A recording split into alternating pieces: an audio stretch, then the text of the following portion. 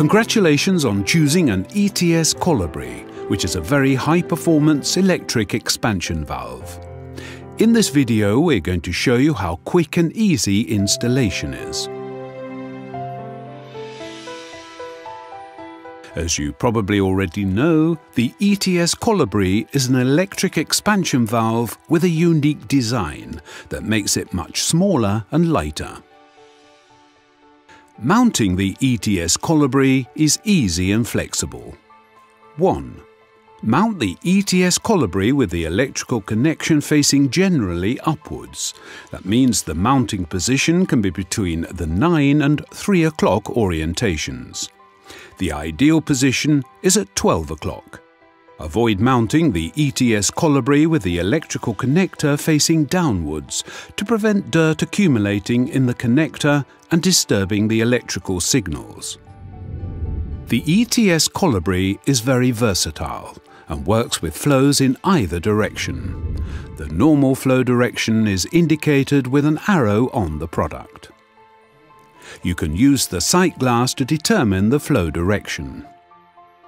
The indicators in the sight glass give you a direct indication of the system's moisture status.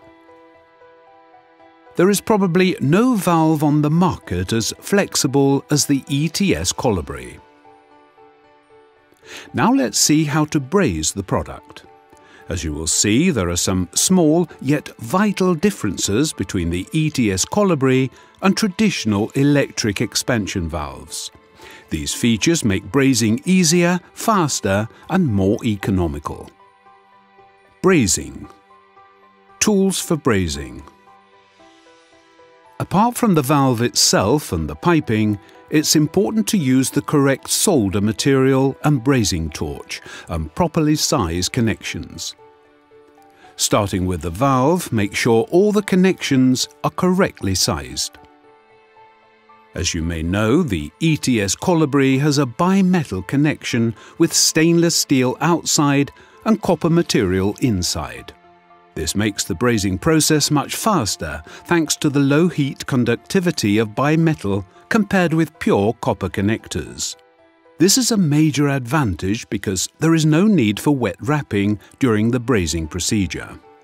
Having a bimetal connection saves a significant amount of brazing time, around 30%, compared with a valve with a copper-to-copper connector. It also increases brazing quality and reliability. Traditional valves use copper connectors to copper pipes. The ETS Colibri's bimetal connection enables you to use the same type of cost-effective materials. We recommend Silphos 5 to 15% for reliability and cost-effectiveness.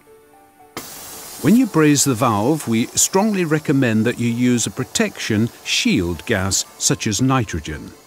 This will give you clean brazing without any formation of oxides inside the pipe. Make sure you use a correctly sized torch nozzle for brazing the ETS Colibri valve. For smaller valves such as the ETS 12C and ETS 24C, we recommend a single nozzle brazing torch. For bigger valves such as the ETS 50C to 100C, multi-flame heating nozzles are your best choice. For the bigger Colibri ETS 50 and 100 sizes, we recommend a 6 to 9 mm solder nozzle or a 3 to 4 mm for single solder nozzle torch. Make sure the ETS Colibri is positioned safely. The valve should be open at least 50% and ideally fully open. ETS Colibri valves shipped directly from Danfoss are always fully open and ready for brazing. In single flow applications, make sure the valve is positioned in the normal flow direction. Remove the cap and the access cap if there is one. We recommend that you change the tube with nitrogen before brazing. Depressurize the system before brazing. The three important parameters in brazing are the time, the temperature and the gas flow rate in the torch. Use the reduced flame for brazing the valve. When you start brazing, heat the copper pipe for 20 to a maximum of 30 seconds. Then move the torch to the valve's bimetal connection and heat it for about 10 to a maximum of 15 seconds. Always point the torch away from the valve and keep it moving to ensure uniform heating. Overheating may affect the product's functionality. You must keep the temperature of the valve as low as possible and always below 150 degrees Celsius or 302 degrees Fahrenheit at the joints, as shown on the picture. Make sure the flame is always pointing away from the valve. The flow of protection gas should always be from the side opposite the brazing point. This is easy to understand because we want to remove heat from the valve.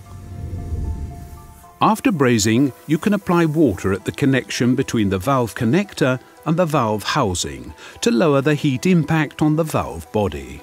This is a good brazing practice followed by many certified brazing technicians. However, if you want to apply cooling water at the joint between the copper and the bimetal connector of the valve, wait at least 10 seconds to allow the materials to adapt to the new temperature. Note that applying cool water just after brazing could harm the brazed joint, so make sure you wait some time before applying cooling water to the connector joint. Brazing must only be carried out by a skilled and certified technician. Let's look at that again, but with a bigger unit. The main steps are the same, but you use a bigger torch size. You still stay within the same time limits, that is, heating for a maximum of 30 seconds at the pipe and a maximum of 15 seconds at the bimetal connector. If the connections mentioned in the brazing procedure cannot be met, apply a wet rag round the valve connector before you do the brazing.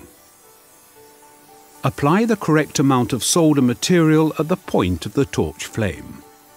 You should be able to see the typical so-called ski slope. If you use too much solder, the brazed joint bulges outwards. This not only wastes money and harms the environment, but also weakens the brazed joint. Let's compare pipes brazed with and without protection gas, that is nitrogen. You can see how clean the inside of the pipe is when nitrogen is used. You can see the oxidation inside the pipe when nitrogen is not used. Electrical connection. The ETS Colibri is designed with a standard M12 connector. Make sure you align the guide of the M12 connector as shown in the drawing. Push it fully into place before you start tightening the screw connection. The valve is now mounted and ready for use. We are using the recommended EKD316C controller. Start by connecting the valve to the EKD316C controller. Color coding makes this easy. If you use an M12 cable from Danfoss, simply match the corresponding colors as explained in the instructions.